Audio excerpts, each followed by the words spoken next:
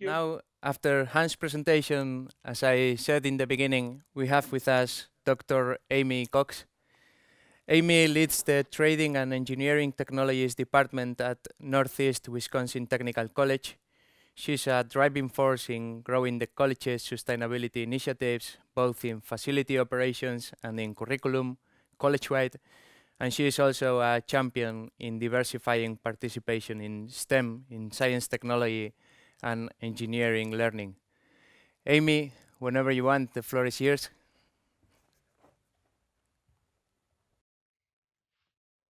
Thank you.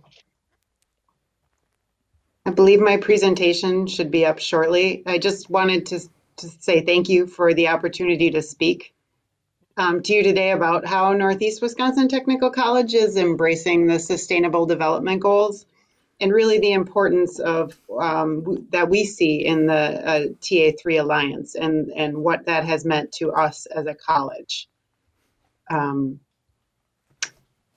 With that, I want to say thank you to Hans for leading it off and giving us some really great base, like the overarching information regarding the Sustainable Development Goals. And I'm going to go through a couple of examples of how NWTC and other colleges in the United States are embracing those goals.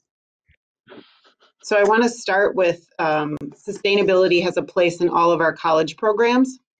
But I wanted to start by talking about the educational programming that we currently have related to sustainability. The programs listed on this slide are two-year programs. They are broken into two areas, really, the agriculture area and with natural resources and the energy area. We believe reducing inequities in our communities starts with educational opportunities for the folks living in our communities. So that's why it's really important for us to have sustainability as a backdrop for all of our programs. Our college has a solar energy program, which focuses on the design and installation of solar photovoltaic and solar thermal technologies. Our students have completed assessments and installations on many of our college buildings and properties. You can see some examples of those in the pictures. We also have an energy management technology program. These program students work to optimize the energy used in our facilities by minimizing what we are using and what is lost due to the building or practices that are not energy efficient. Students in these programs learn about building systems and how to figure out the cost-benefit analysis for energy efficient projects. We also have traditional electrical power distribution and natural gas construction programs that really train students to build the infrastructure for these technologies. So you can see some pictures of the various students and energy program activities going on at our college. The other programs that I thought I'd highlight focus on, fall into the agriculture and natural resources area. The Sustainable Food and Agriculture Systems program works with students who are largely interested in small organic growing operations. Many of these students work for organic certifying organizations or existing agriculture or farm operations in our community that are looking to diversify their practices and be more sustainable in what they are doing. The other natural resources program that I'd like to highlight is the two-year environmental engineering program. This program trains students to work in water and wastewater operations as well as to work for civil engineering companies. Another area I'd like to talk about that we feel is very important at our college is around healthy students. And the reason this is important to us is the average age of our students at our technical college is 28 years old. That may be a shock to some of you not in the United States, but many of the students coming to us have already started families, are working, and are balancing a full life outside of school. If a student is hungry because they don't have enough food or money for food, or not able to travel to our campus because of transportation or vehicle issues, they cannot be successful. So we as a college have built a group of programs to help these students. The Student Emergency Fund is one of those services. It provides funds for students who have unexpected things happen to them. For instance, I have had a group of students that have had an apartment fire in the apartment they were living in, and the emergency fund helped them buy books and clothes and services that way. Or a student who has a car breakdown and needs help with the money to arrange for that car to be fixed or for alternative transportation. We also have a career services department that can help students figure out what the right career for them might be and connect them to those educational programs. Once they are ready to graduate from a program, we have, there's a photo on the slide of the career closet that we have at our college that helps them find the appropriate clothing for interviews if they don't have the dollars to go out and spend on that professional clothing. Many of these services that are supported at our college are supported through faculty and staff donations. The 100% Giving campaign is an effort that our college has for all staff to contribute to student scholarships and support services. Last year, 85% of our college staff and faculty at NWTC contributed to our foundation and scholarship programs. We also have a food harvest pantry, the Shared Harvest Food Pantry, which provides bags of foods to students in need and also is funded completely by donations of faculty and staff. We believe our students' success is key to our mission and our sustainability, so every single person working for the college understands how they fit into this goal and mission. Northeast, the next kind of example I'd like to provide is about reasonable consumption. So Northeast Wisconsin Technical College believes our college facilities, staff, and students have a responsibility to sustainable development goals. We have internal energy teams, new facilities, and student involvement groups that support this mission. We have a cross-departmental energy team on campus. This for us means that our technology, internet, IIT folks, our facilities staff members, our finance staff members, and our educational team are all working to reduce our energy consumption and to reduce the amount of waste we produce at the college. We are on the road to our first net zero energy building with our Great Lakes Energy Education Center that's pictured on this slide. The Energy Learning Facility has been the site of a number of student solar installations and energy management documentation to get this building to net zero. And we feel like we'll be there within the next year.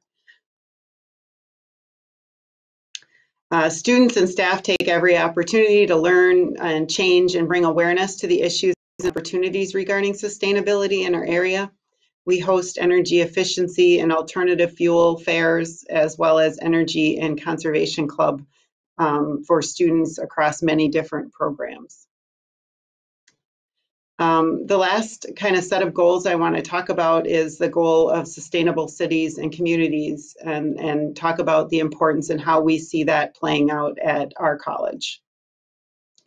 To us, vibrant communities means people living above poverty with employment that allows them to sustain their families' needs. We have examples of great successes. The Manufacturing Alliance, which this logo is pictured here, was formed because manufacturing is a major industry in our area, and they were struggling to find qualified employees.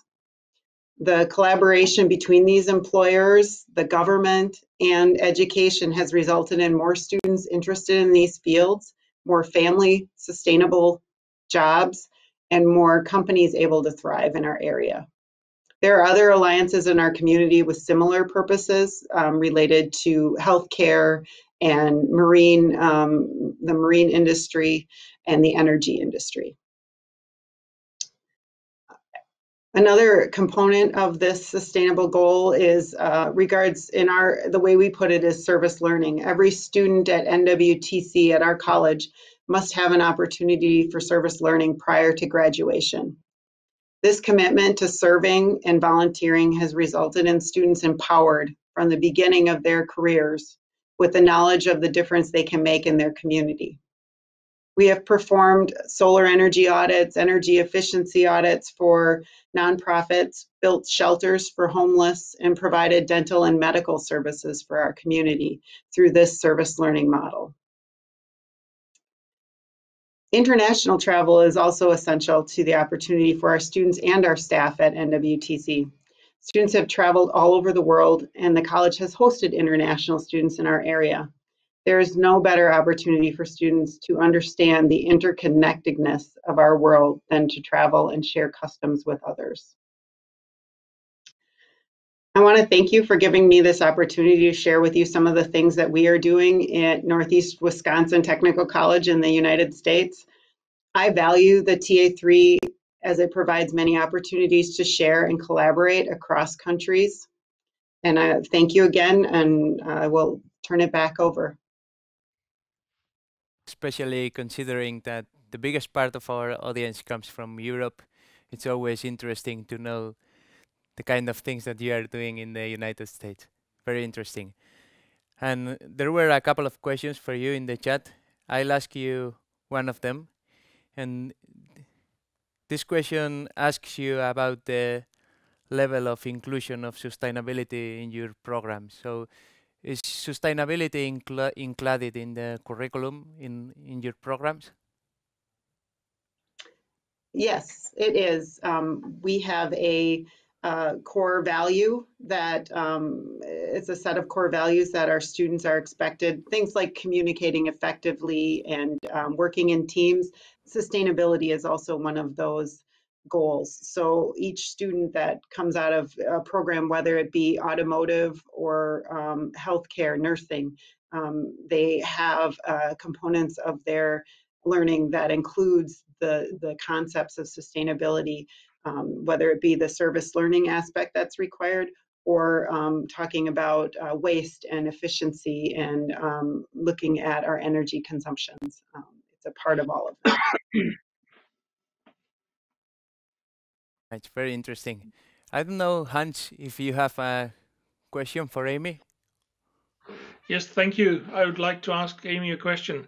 We're both working in colleges or schools, and one of the things that I always think about is how can we secure a strong awareness among staff and among students of the importance of the SDGs so that we make sure that they will incorporate it in whatever they do. Can you elaborate on what you think about that? I can try. I think from my perspective, it is just it is a piece of what we do. I don't know that I would say 5-10 years ago, we talked more about how we were going to include those into our curriculum. But I feel like now our students, because they are coming through our elementary education and learning as they go, they actually come knowing more about the concepts. And so I feel like what we're trying to do is more implementation together for them. So practicing the concepts rather than, hoping and knowing that they have experience learning with things like that we do with our service learning projects. We are practicing those. We are practicing being involved in our communities. We are practicing learning about waste consumption and reduction. So I guess that's what I would say. Yeah, okay, thank you. Thank you very much. Thank you, thank you, Hans and Amy. Thank you, both of you.